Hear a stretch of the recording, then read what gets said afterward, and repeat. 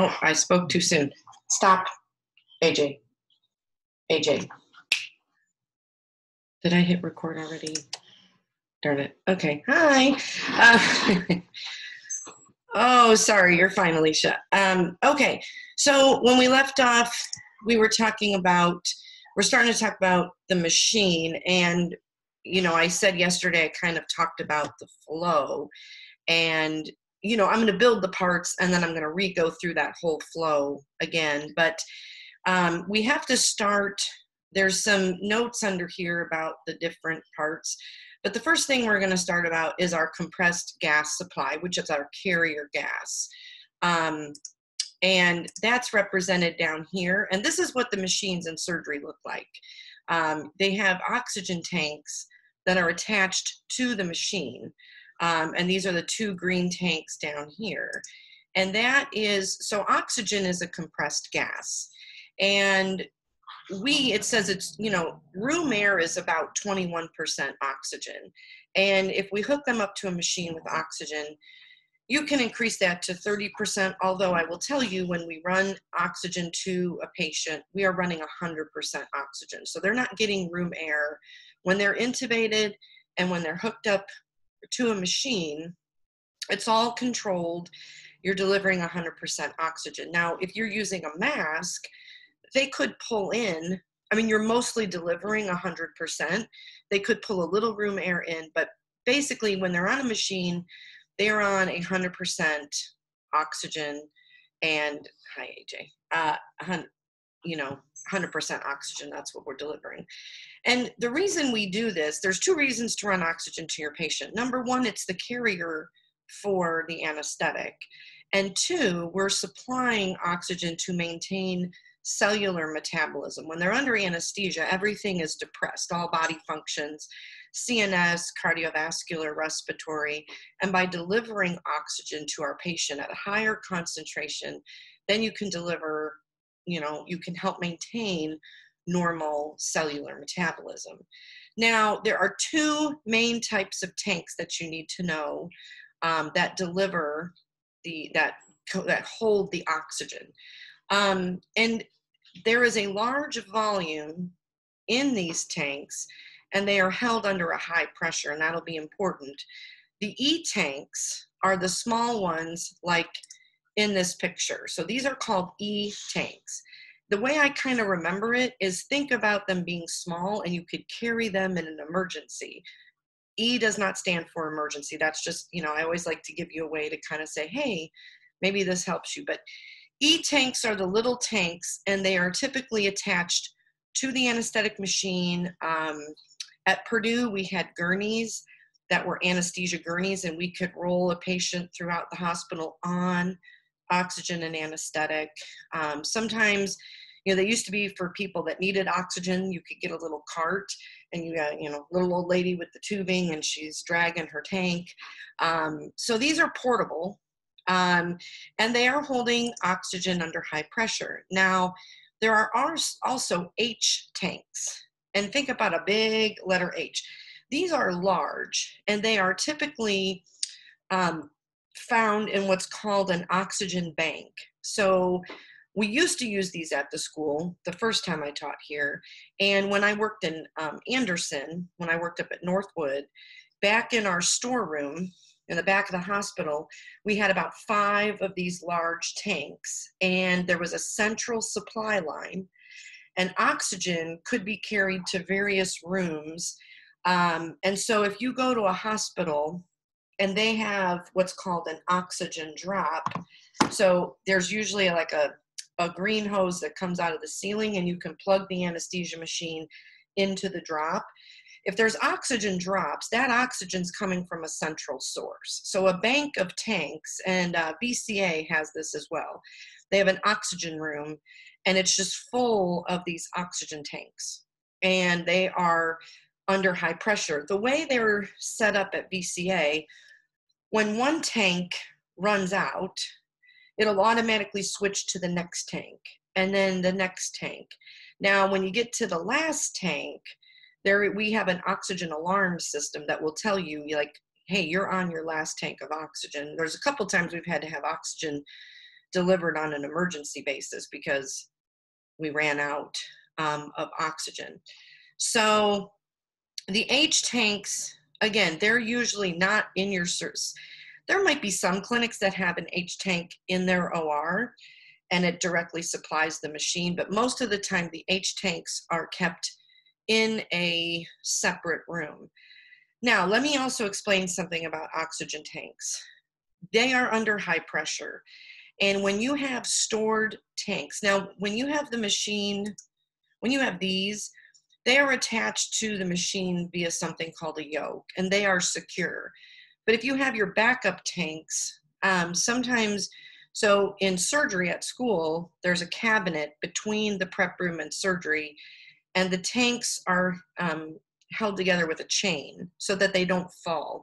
If an oxygen tank was to be loose and fall, it's under pressure. It could become like a missile. It can literally go through a wall. It could break somebody's leg because, you know, so it's a major OSHA violation if they were to come in your clinic and your tanks were just sitting up.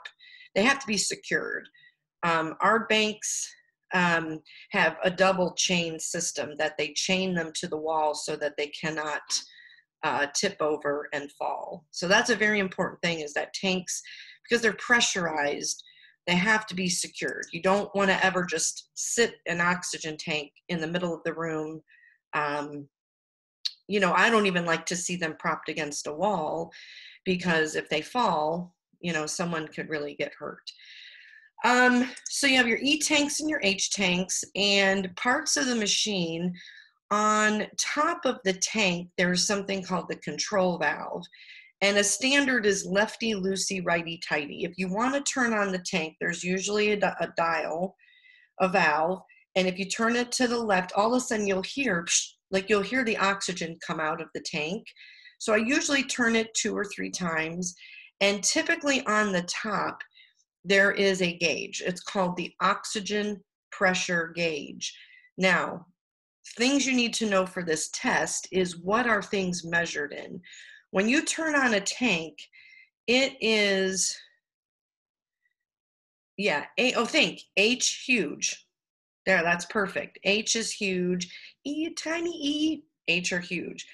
Both tanks, all oxygen is measured in what's called PSI, which is pounds per square inch. So when you turn on a tank, there's a gauge, and it'll be set to like 0. And usually there's like a red bar, and it'll say full. So when you turn on the tank, if it's full, it'll read 2200 PSI. Let me type that in the chat because I want everybody to know that. PSI is also the pressure in your tires, if that helps anybody.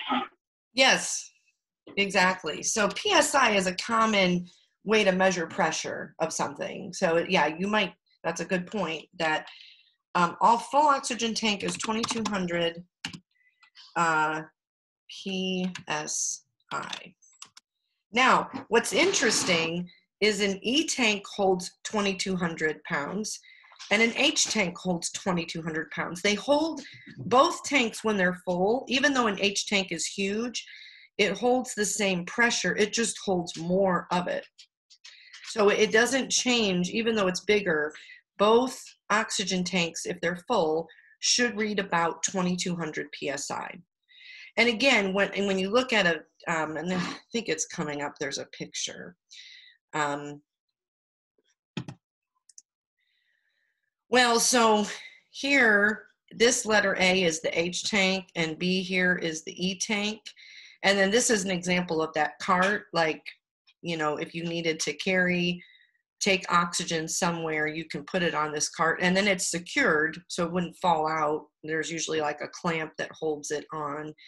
Here's an example in this picture of what an oxygen bank looks like. If you look, there are multiple tanks here, and then they feed into this central line, which is up here, and that would go into the ceiling, and then it can go to can go to surgery room, prep room, sometimes the recovery room, some of our exam rooms at, you know, because we were ER, had oxygen drops. So if somebody wanted to visit their animal, we could bring the animal in the room and we could run oxygen to that patient in the room if we needed to. So we had several oxygen drops that all fed from that central location.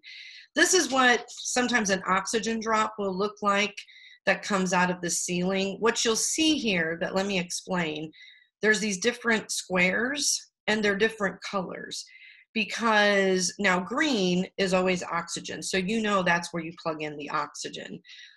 Yellow is for medical air. Now medical air, we use it to power our ventilators. So, and then I think there's white here too, which would be suction. So you could plug in here if you needed to hook up a suction bucket. So sometimes you'll be in an area and they have multiple drops for different types of, you know, gases or suction, but you know, green always is oxygen. And one thing I will tell you, the oxygen connector also will not fit into these other ports. The medical gases, the connectors are slightly different for the different gases, which also makes it nice. So if you spaced out one day and you're sitting there trying to put it in the yellow connector, it's not going to fit. So, you know, so first of all, they're color coded and then they are pin coded. So the pin arrangement is going to be different for the medical gases. And that's a nice safety mechanism. So this is very important. If you look at this picture on the left, so letter E here, that is the knob to turn on the oxygen. And letter A, this is the connector that goes to the tank. Now you have two gauges right here. The gauge closest to the tank is, and there are pictures in your book that will obviously show this more close. This one closest is the tank pressure gauge. So when you turn it on, it should read full 2200 PSI. Obviously this tank is not full because we're well, like I said, I can't read that dial, but it's maybe not quite to the top. The second dial, letter D, is the line pressure gauge. Now, let me show you what letter B is here. B is important. It's called a pressure reducing valve. 2,200 pounds of pressure would blow up your anesthetic machine. It's too much pressure. So when you turn on an oxygen tank, right after the pressure gauge, the tank pressure gauge, there is a valve and it reduces the pressure to 50 PSI. I think in the book it says 40 to 50. That is the amount of pressure that's safe to run to an anesthetic machine. So the next gauge here is telling you what is the pressure in the oxygen line going to your machine. Now, that should always read between 40 and 50. And normally this B here, that's a little valve that you can like open and close to adjust that pressure. That should be set. You shouldn't have to mess with that unless somebody accidentally went in there and turned it by accident. Say they went to turn on the oxygen and they didn't do this, say they turned this. Periodically, somebody should be checking that line pressure gauge, but that should not change. So let me also type that you need to know this. Line pressure should be 40, not 410, 42, if I could type.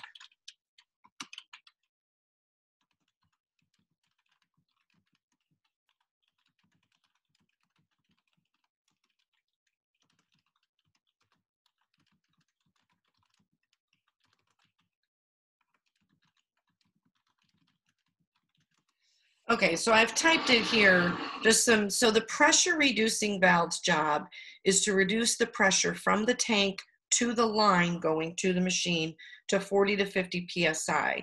And the gauge right after the valve is your line pressure gauge. So I have my oxygen pressure gauge, which tells me the pressure of the tank. I have my pressure reducing valve, and then I have my line pressure gauge. And again, that's what it should read. Now, and again, these pictures are better in your book, but what you're looking at here is at the top, when you guys, when you go to put a tank on a machine, an anesthetic machine, when you get a full tank, there's a little snap valve here, and this is the pin coding system. This here is, well, let me go back to this picture for a second. Actually, no, sorry, it's not there. Oop, sorry. Okay, right here, it's kind of hard to see. This is the yoke connector. So on the anesthetic machine underneath where the oxygen goes, this is an oxygen yoke. And if you look closely, you can see there's 2 pins and there's a circle here. When you go to your oxygen tank, the 2 pins go into these 2 holes, and then letter F here fits into letter D. So what you do is you put the tank underneath, and then you turn this dial, and what it does is it pushes the tank into that yoke, and that's how you hook up the oxygen. That's how you hook up an E-tank. And that is universal for oxygen only. So again, say you guys had little yellow tanks for medical air. If you went to put an air tank in an oxygen yoke, those pins would be further apart, or they're arranged differently. So you can't, this is that pin coding system I said that's a safety mechanism. An oxygen tank is the only thing that will fit in an oxygen yoke. So this is the yoke, and this is where the tank. Now, when I have you guys for that last week, I can show you how to put on a tank. They'll also probably show you when you're in surgery rotation and can show this to you up close. There are pictures in your book. So right now you just have to take my word for it. And when you put the tank underneath here, it says here, righty-tighty, lefty-loosey. When you put the tank in, you're gonna roll that to the right to tighten that yoke onto the tank.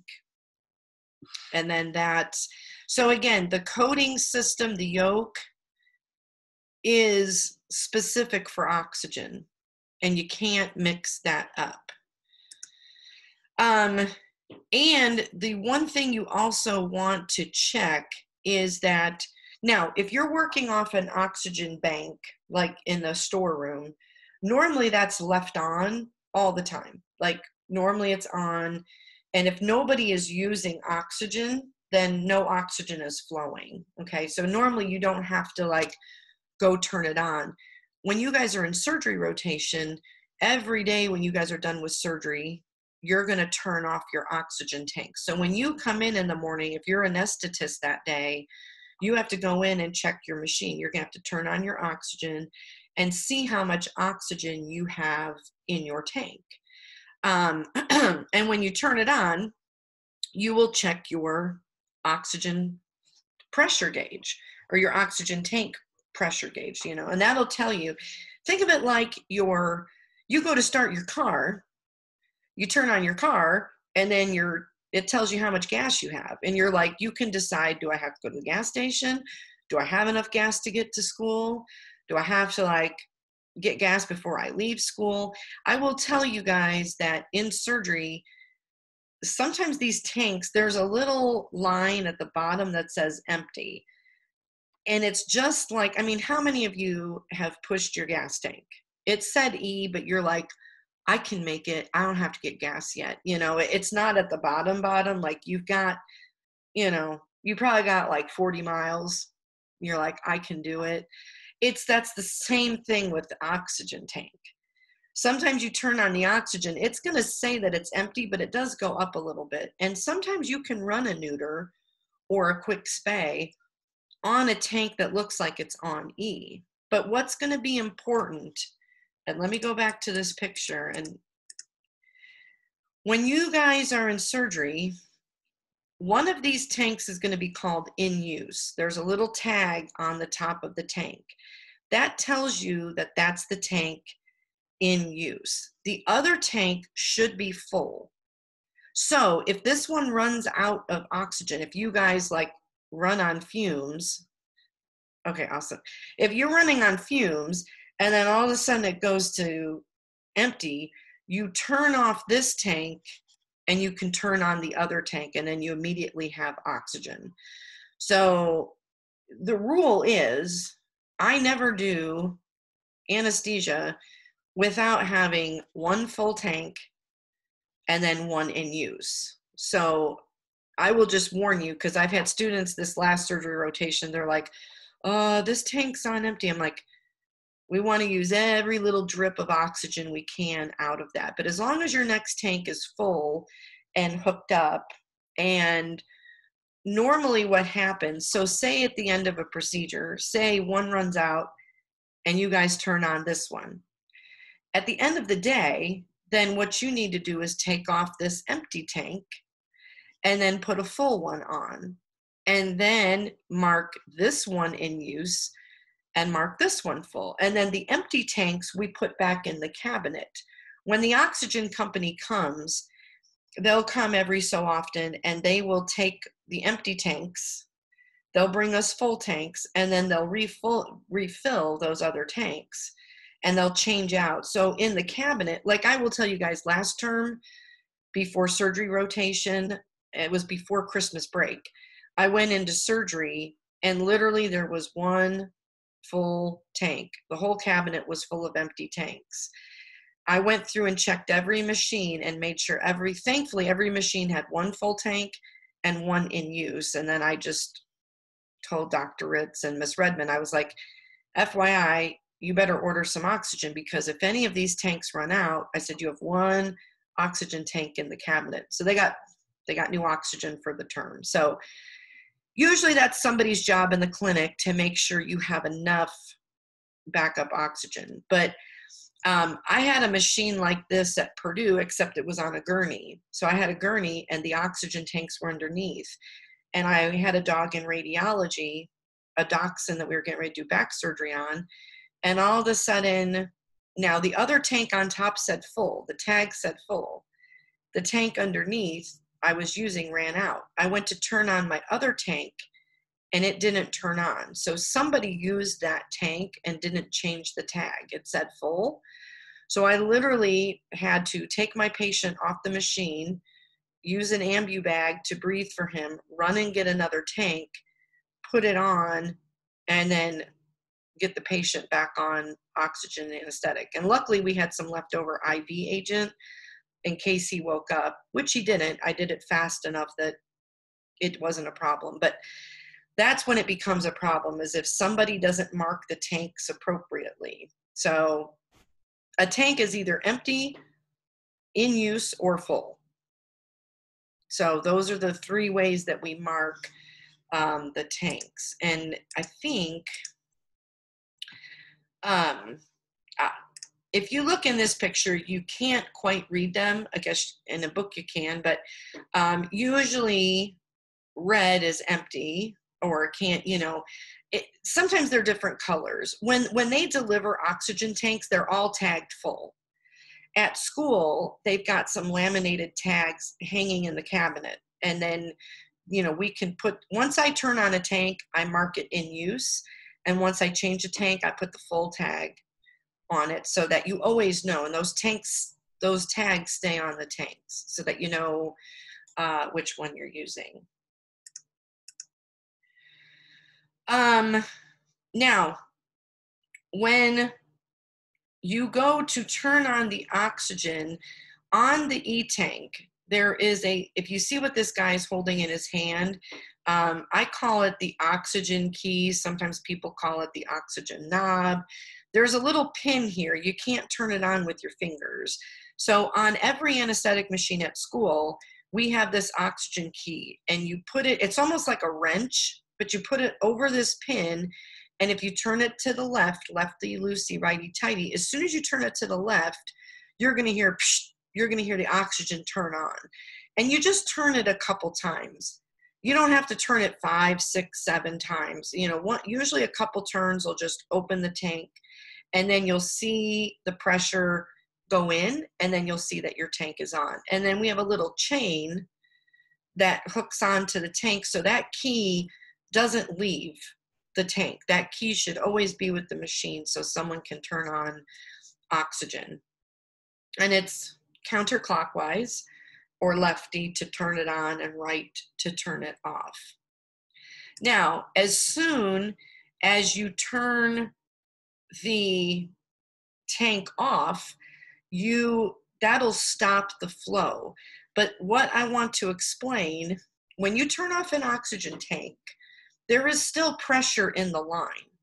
So when you turn off a tank at the end of the day, your pressure gauge is going to still read pressure because all you've done is turn off the tank, but there is still pressure within the line. So what we do is at the end of the day, you have to release the line pressure. There's a little button called the flush valve on the anesthetic machine that I'm going to talk about.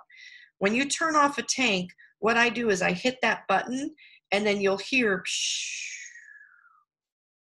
It literally goes psh. And then that's all of your pressure that was within the machine. It's called bleeding the tank or bleeding the line. And then what that does is it gets rid of all your pressure and your tank comes to zero. And the reason we do this, say you turned off your oxygen at the end of the day, you turned off your tank, but you didn't do it.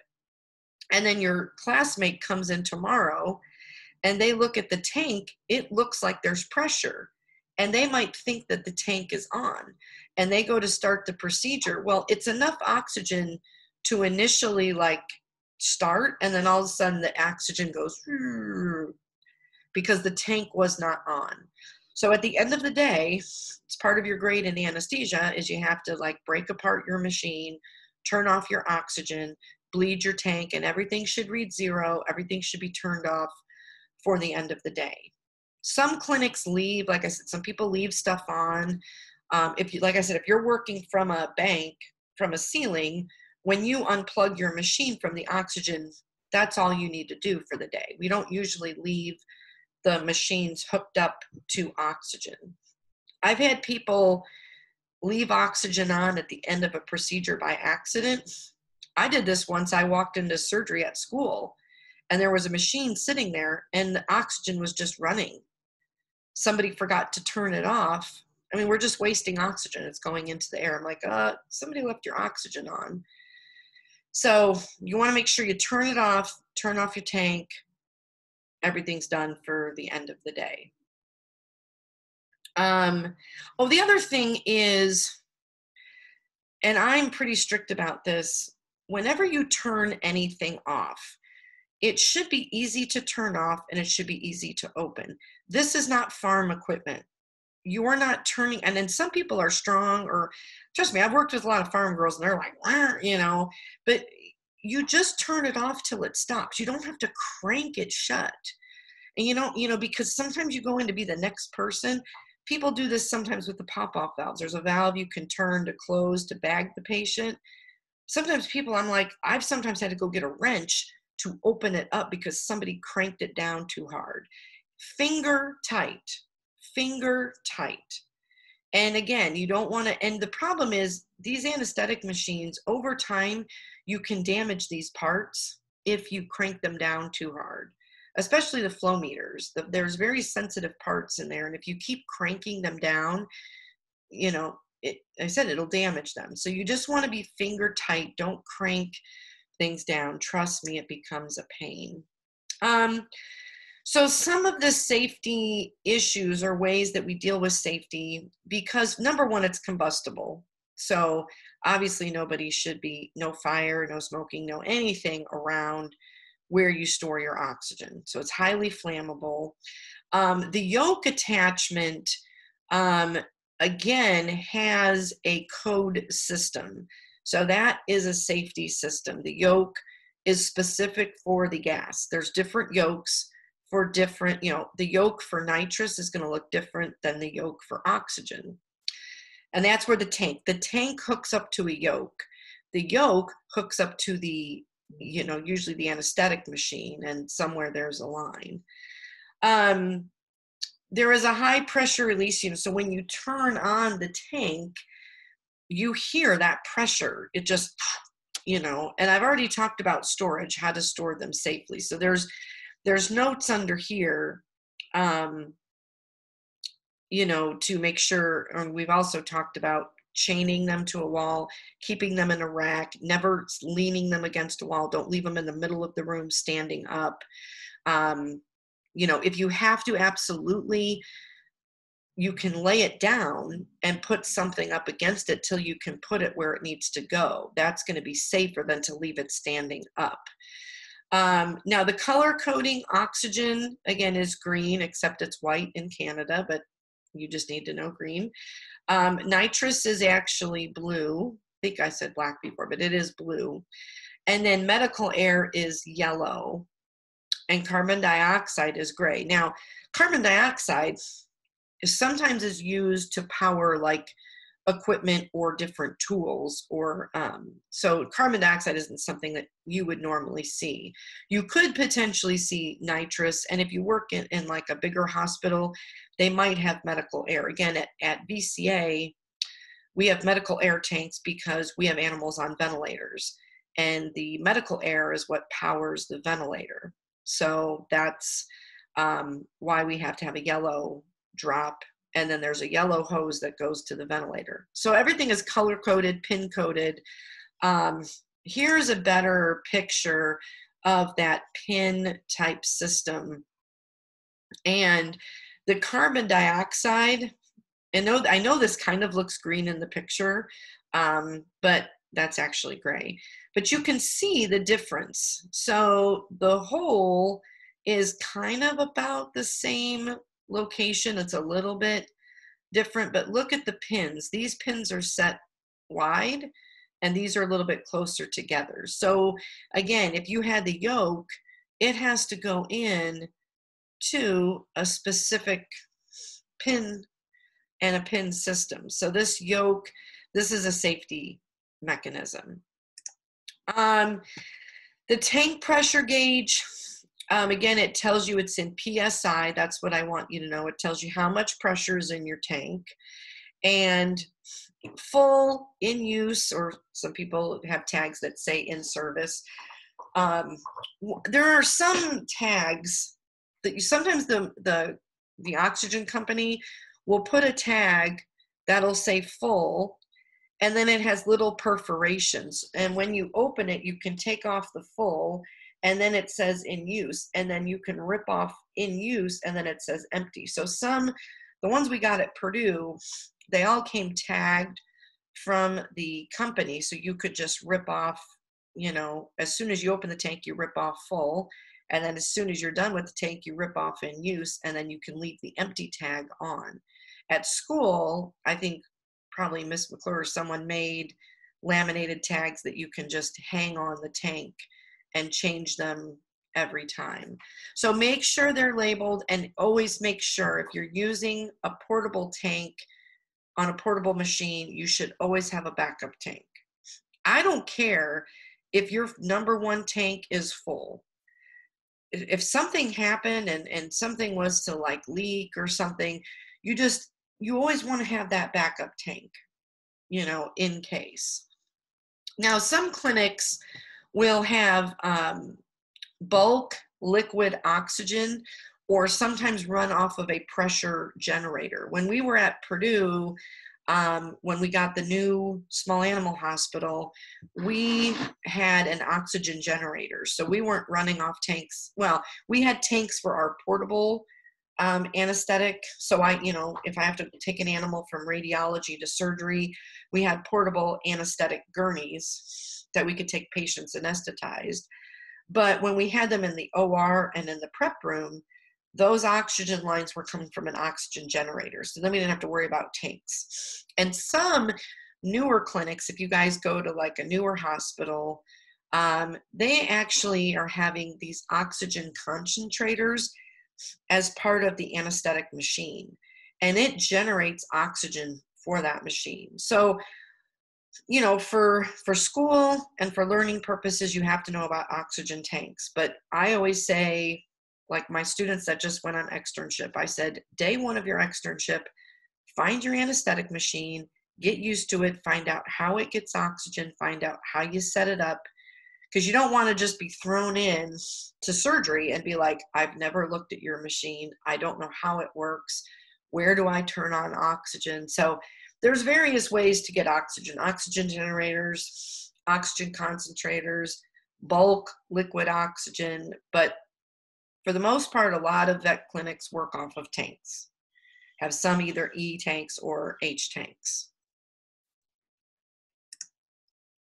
And then I talked about how much pressure is in your tank, which is measured in PSI, and a full tank should be 2200 PSI. And again, sometimes I have turned on tanks and it's like at 2000, you know, so sometimes it's around 2000 to, but a full tank should be 2200.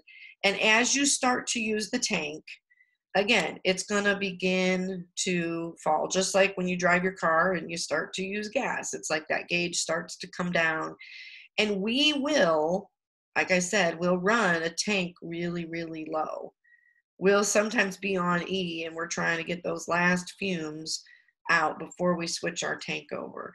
The thing that I watch, and this is important, what I tell students in surgery, is I haven't talked about the flow meter yet, but the flow meter is what turns oxygen on to your patient. When you turn on an oxygen tank, the oxygen goes in the line to the flow meter. When you want to turn oxygen on to your patient, you turn on the flow meter, and there's a little ball that will raise and it'll show you that oxygen's running. As long as that ball is up and running, you're running oxygen, but sometimes you'll start to see that ball fall. And that means that you're running out of oxygen, and that's when you want to flip over to your other tank. As long as your flow meter is on and running, you're getting oxygen to your patient. But so it's kind of stressful. Now, there's always a tech in there with you. So Mrs. Redmond, or if it was me or someone, you know, I would be looking at that periodically and going, you know, it's not like, you know, because the students get stressed and they're like, I don't want to run out of oxygen. I'm like, we're all kind of paying attention to it, but it's something to keep an eye on.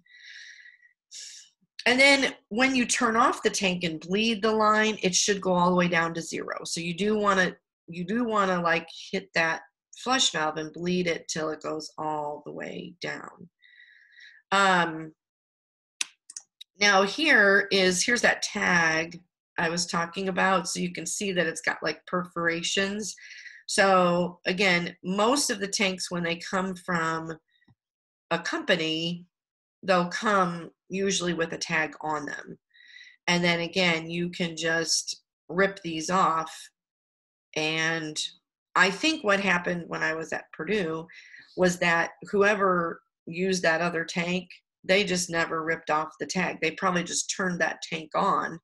But when I went to use it, it had a full tag on it and it was completely empty. Either it was a bum tank from the company, I doubt that. It was probably somebody used it, never ripped off the tag, and then I thought I had a full tank and I did not. Now you can turn on one tank, check the pressure, turn it off, bleed the line, then turn on the other tank and check the pressure. Ideally, I should have did that. We are in a hurry. I relied on looking at the tag. So, you know, that's kind of the moral of the story, is you can always turn on both tanks to verify, yes, they both have oxygen in them.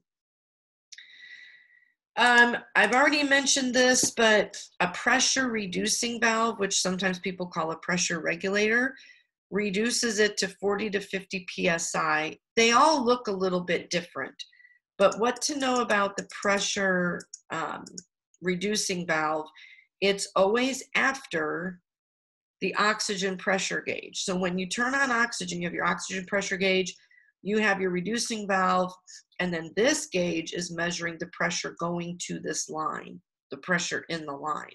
So this is the reducing valve. And remember, it should, once that is set, you don't adjust that. That should be universal. I don't care if you have a kitten or a 1,500-pound horse on a machine. doesn't matter the size of the animal, because this is the pressure going to the anesthetic machine, not necessarily the pressure going to the patient. And it's not size dependent. It's based on what's safe for the anesthetic machine, and that's universal, 40 to 50 psi. A large animal machine, small animal machine, that's a safe operating pressure. Doesn't need to be changed. And then the other thing is the line pressure gauge, which is that gauge is after the reducing valve. And that, if your reducing valve is properly set, that should read 40 to 50 psi. And that tells you that's what's going in the line that's connected to the anesthetic machine. And you know, and again, when you turn off your oxygen tank, if everything is turned off properly and you bleed the tank, then that line pressure gauge should also read 0. Your tank should read 0, and because if you've turned everything off, there should be no pressure in the line. So again, at the end of the day, if you're turning off your oxygen, you need to make sure that they are both reading 0, and that tells you there's no residual oxygen in the machine. Okay. Are there any questions based on that? Because I don't want to I have a question real quick. Please, yes. So I just want to recap. So the pressure in the tank is 2200 psi. Mm-hmm. And then when you hook up, well, I guess you adjust, I don't know, where do you get the 40/50? When does that come in?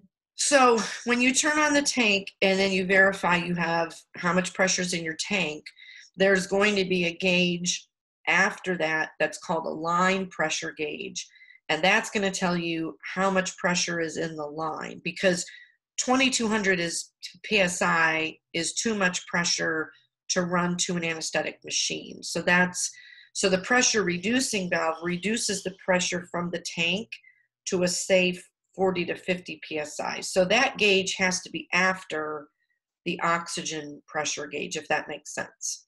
Yeah, and then what's the next step that takes it down to the 15 psi that's good for the patient? That is going to be the flow meter, which I'm talking about next. Okay. Yeah, so what's going to happen next is you have the line.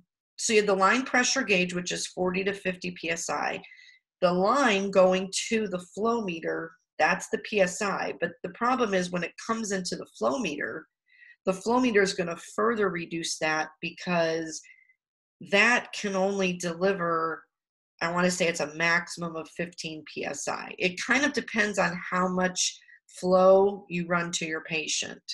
But all you need to know is that after the flow meter, it's further reduced to 15. But that's what I'm going to talk about next with the flow meter.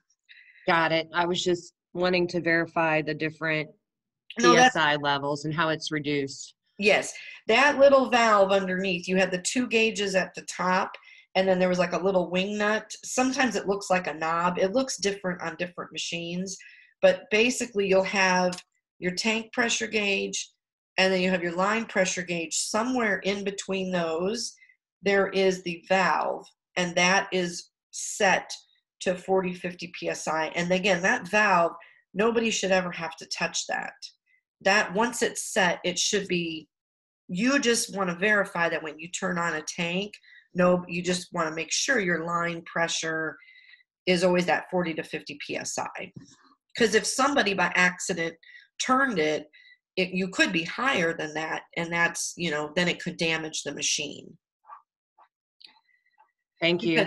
Yeah, okay. And and that's what I'll kind of talk about that flow meter and how we run the flow meter and how we set the pressure and all that tomorrow. All right. Well, I will probably convert this. I got to get ready to go, but I'll probably convert this afternoon and post it like when I get back from my other class. So if you need something, let me know. If not, I will just see you tomorrow. Have a good day. Bye. Bye.